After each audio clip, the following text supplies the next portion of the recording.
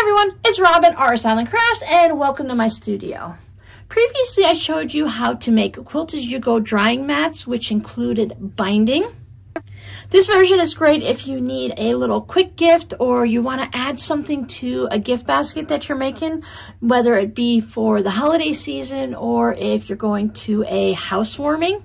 I think this would be great to make them a personalized drying mat and tuck a few other housewarming gifts into a basket for somebody. So our base is going to be a simple Dollar Tree drying mat or a drying mat that you pick up anywhere. And I used an Easter fat quarter print. Even though I only used one piece of fabric, you can go ahead and use up your scraps, whether you want to piece it or have some charm squares, or you can even use some of your crumb blocks.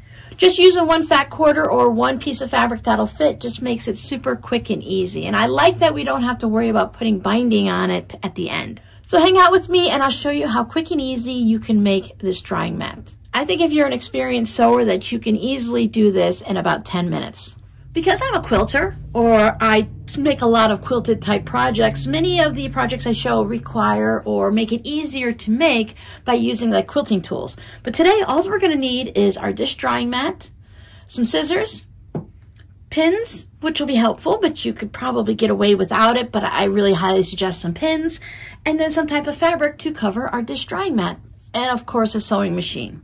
You could do this by hand if you wanted to, sew it up by hand. The material is not that difficult. I think you could easily sew through this. It would just take you that little bit extra of an effort. So the dish drying mat I picked up this time is from the Dollar Tree. This one measures 11 inches by 18 inches or 27.5 centimeters by 45 centimeters. Now, I know I don't always include centimeters, but since it's right on the tag, I can say it. This is 100% polyester. But the fabric on the outside does feel like it has a little bit of cotton in it, so that's nice that it has that nice feel to it. This one is serged around the edge, so there's no binding like on the previous one. So it's going to make it a little bit easier to stitch through. Plus the foam is much thinner. We don't have to go through all of that extra bulk like in the previous project. My Dollar Tree didn't have these drying mats, so I purchased a case of them. I believe I bought 12 of them, so they were really inexpensive. They're only $1.25 each. So Dollar Tree has the option of you to buy things by a unit or by a case. Sometimes it's 1 or 2 items, and sometimes it's 30 or 40, depending on what it is. This one happened to be 12. So sometimes you can go to the Dollar Tree and pick up your order, and sometimes you have to have it shipped to your house. But if you're lucky enough to find these mats right at your Dollar Tree, then you can pick up a few of them. So if you want to have your everyday one, and then you can have some with holiday fabrics. The mat does have a front and back to it, but it does have a tag, and I'm just going to remove the tag. I don't see that either side is different other than the tag. So this one's a fat quarter, so it's a little bit larger than I need. Now, for those of you that aren't familiar with it, fat quarters usually run about 18 inches by 21 inches, give or take. Sometimes they're a little bit bigger, sometimes they're a little bit smaller. But because of the size of our mat, it won't really fit comfortably this way. We could, but I don't want to have to worry about having just a small amount of fabric. So I'm going to lay mine this way. I can move my mat around on the fabric, just put it in different places. Now, when you buy fat quarters or if you buy fabric off the yardage, there's something that's called a selvage. I don't think you could see it very well, but on the selvage, you'll notice there's this frayed edge, and then there's a whole bunch of little dots that go all the way in a row. Sometimes the selvage has the printed fabric like this, and sometimes it has words to tell you the name of the fabric line. I don't want to put that into my project. One, it has the little holes in it, and two, the part of the selvage is really tight. There's no stretch or movement to it. It can react differently when you wash it and stuff. We don't use this when we're sewing or quilting unless we're making a selvage project, but that's a whole different thing. If you accidentally get it into your project, it's not that big of a deal, but since I have plenty of room, I'm going to go ahead and avoid using the selvage. You can measure out your fabric and make everything perfect, or you can just lay it down. Since the selvage is on the left side, I'm going to lay this over here to the right. I find for me, it's easier for me to do a project if I leave myself a little bit of a border, a little bit of room for mistakes in case something shifts on me. I want to make sure I have a little bit of wiggle room. If you want to put it right up to the edges, and if you're really great at doing the sewing and all of that, then go ahead and do that. For my quilters, if you have your rotary cutter, you can just rotary cut all the way around, whether you put your ruler down or just do it by hand.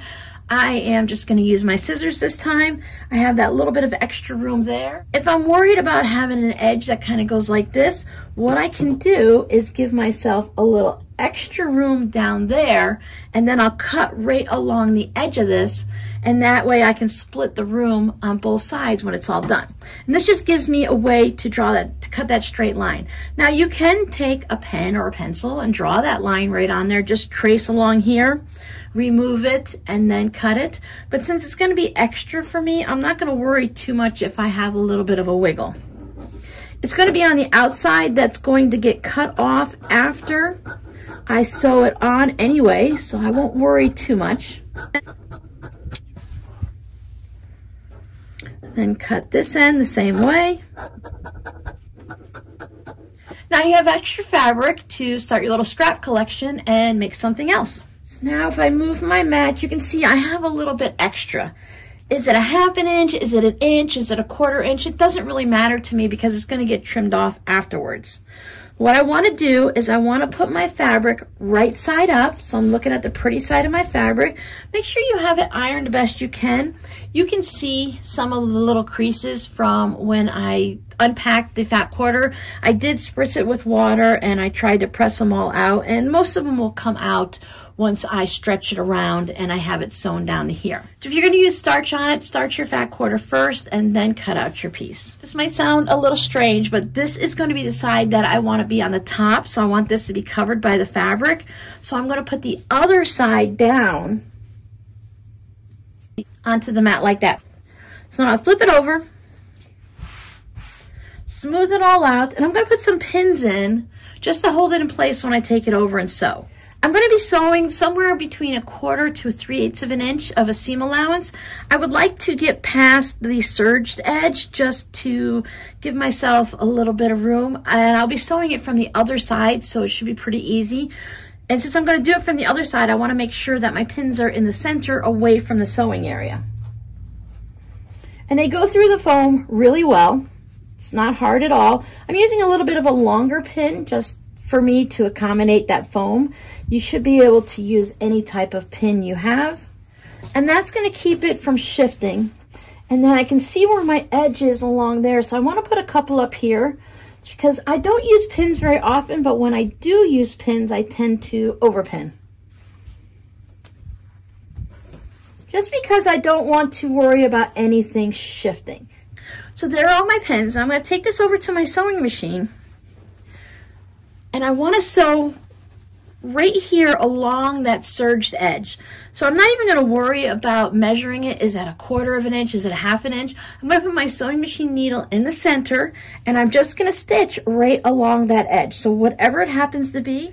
As I mentioned, I have my needle in the center position. You can move your needle and put it wherever you like. When I turn my sewing machine on, the automatic setting is a 2.4 stitch length, and I think that's going to be perfectly fine for here. Going through just a little bit of the foam, and maybe if I get off kilter, some of the serge seams, so I don't want to have too tight of a stitch length. So I'm going to hold the fabric in place just so I know that this doesn't fold under anywhere and I don't want it to move. I have my pins holding it in place in the center areas. Just gonna make sure I don't put my hands in the center so I don't stab myself. Keep aware of what's going on. I'm going to gently guide it with my left hand, but just let the feed dogs do their thing and put it through. And I'll watch, not where my needle is, but I'm going to watch in front of the foot to make sure that the serged area right here is lining up with the little slit that I have in my foot. And that will mean that the needle is going to land right in that spot. You really don't need to watch exactly where your needle is. You need to pay attention more to what's coming into the needle so that it's lined up properly.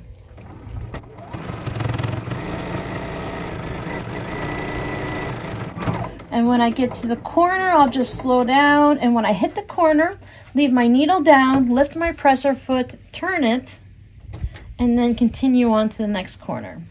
Now, if you wanted to, you could cut this serge seam off and just use a raw edge and go from there. But I'm fine with just using this as my 1/4 inch seam after I stitch and flip. If it's something I don't like, then I'll know on the next one to change it. Again, needle down.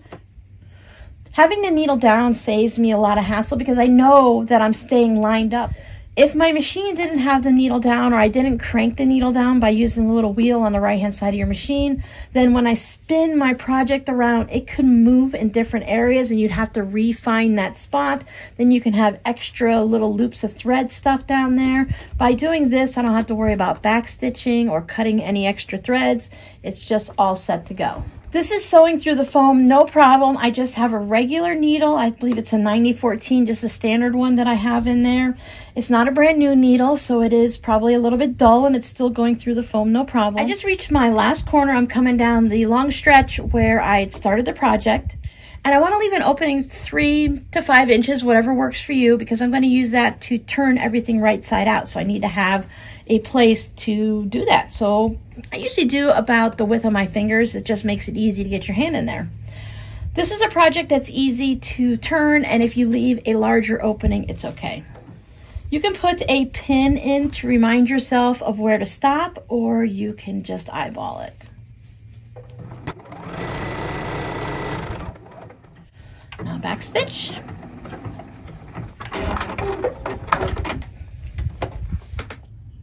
So there's my stitched mat. There's my little bit of an opening that I left to turn everything right side out.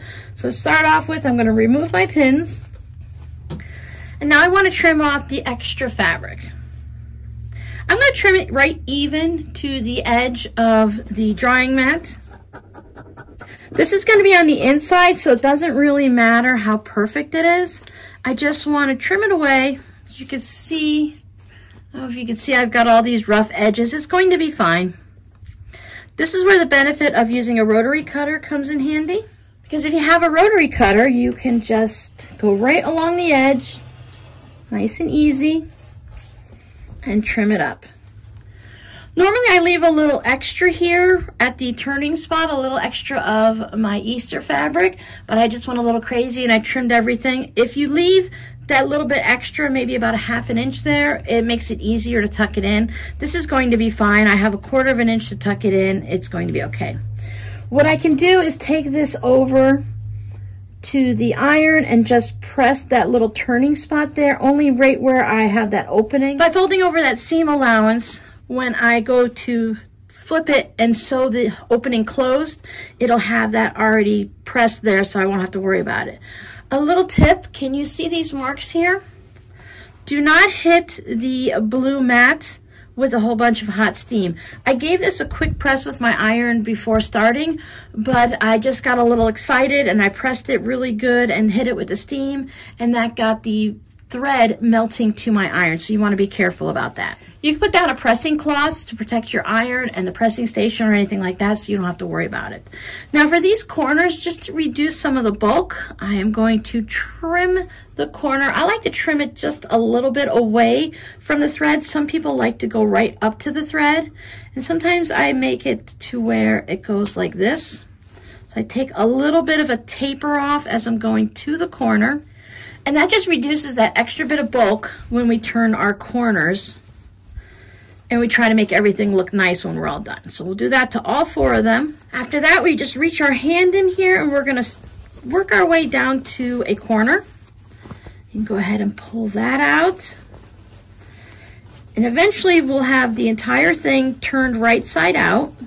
Pop out that second corner. You put your opening somewhere towards the middle of the long section. It'll be easy to pop out each side one at a time.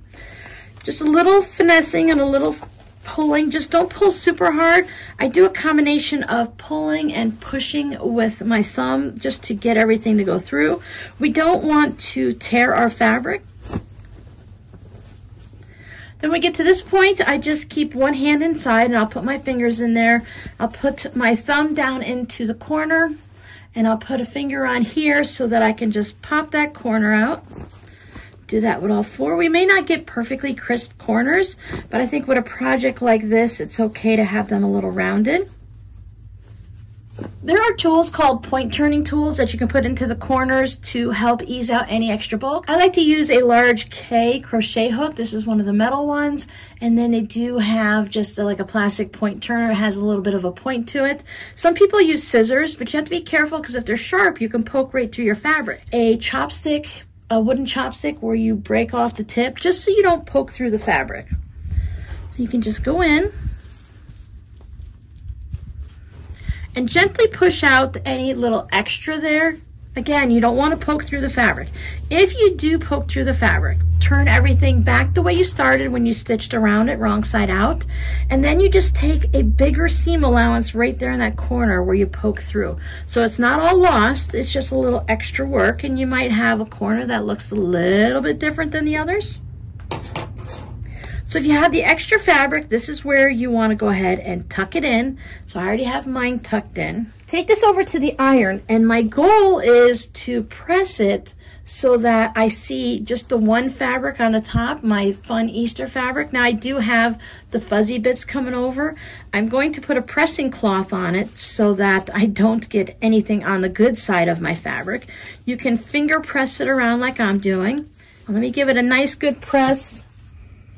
Now, because of the extra bit of that serged end in there, you see how this kind of wants to be almost a bowl shape, a really little platter. Once we get it all pressed, we're going to do a stitching around it, and then if it's still a little bit funky like this, then we can go ahead and put some quilting lines in it, just some straight line stitching to hold everything together so it doesn't do this weird thing. We'll talk more about the quilting, about the benefits of it when we get to that section. Gave everything a good press. I just used an old piece of white fabric that I used for a pressing cloth. I laid that on it so when I put my iron down, I didn't have to worry about coming in direct contact with any of the little bits of blue that might be sticking out.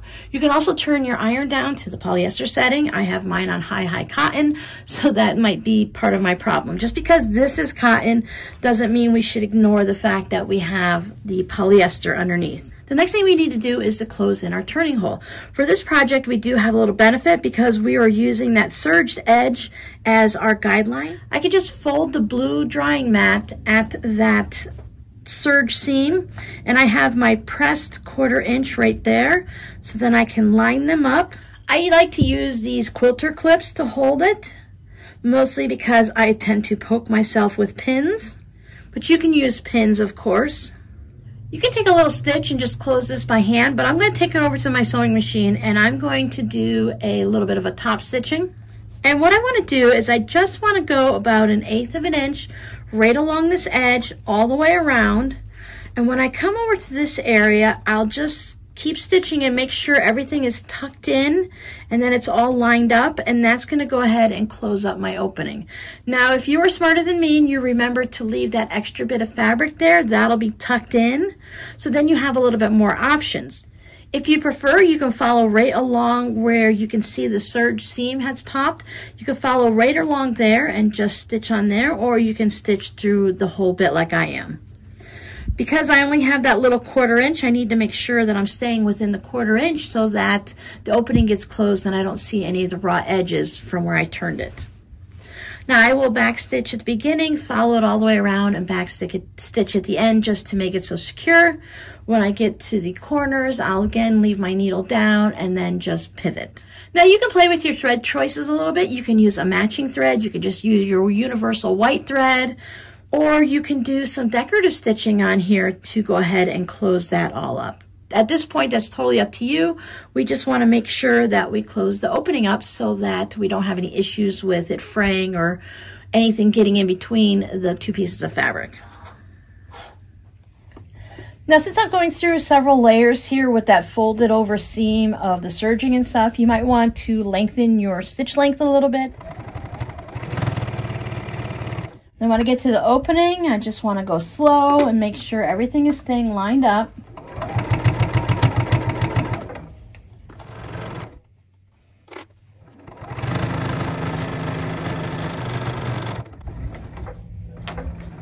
Needle down, press your foot up. So here's my mat all stitched together. You can see where I stitched around. Now again, just to show you some of the issues you might come across when doing things a certain way, I do have this little bit of blue that's sticking out just because of the way I turned it in and how I couldn't get everything stitched under. If you left that extra bit of fabric that I forgot right through there, then you won't have that problem. You'll be able to line everything up neatly and you won't have to worry about getting as close to the edge as you can. So that little bit there won't show up. But it being there is really not that big of a deal once you start using it. Let me put the eggs the right side. And now I don't even see it when it's down there on the bottom. It's hard to see in the video. You might be able to see how it looks a little uneven. That's because right here, this is not touching the table. So it is sticking up in a couple places. You can try a couple of things. It is foam in there, and there we go. See how I got everything to lay down nice and neat just by rolling and squishing, giving it a good press from the top, and then you'll be fine. But what if you want to add a few decorative stitches to it? What if you want to make sure that when you put it in the wash that the fabric doesn't do anything weird and it stays? With this being polyester, everything's going to stick really well. But I'm going to take it over to the sewing machine and I'm just going to add some straight line stitching. Or maybe your sewing machine has some fun stitches on it, those little fancy stitches we very seldom ever use that you might want to try out. You can go ahead and use them. Now remember, whatever thread you use is going to show up on the back. If that matters to you, you want to use something that's going to match the back of your drawing mat.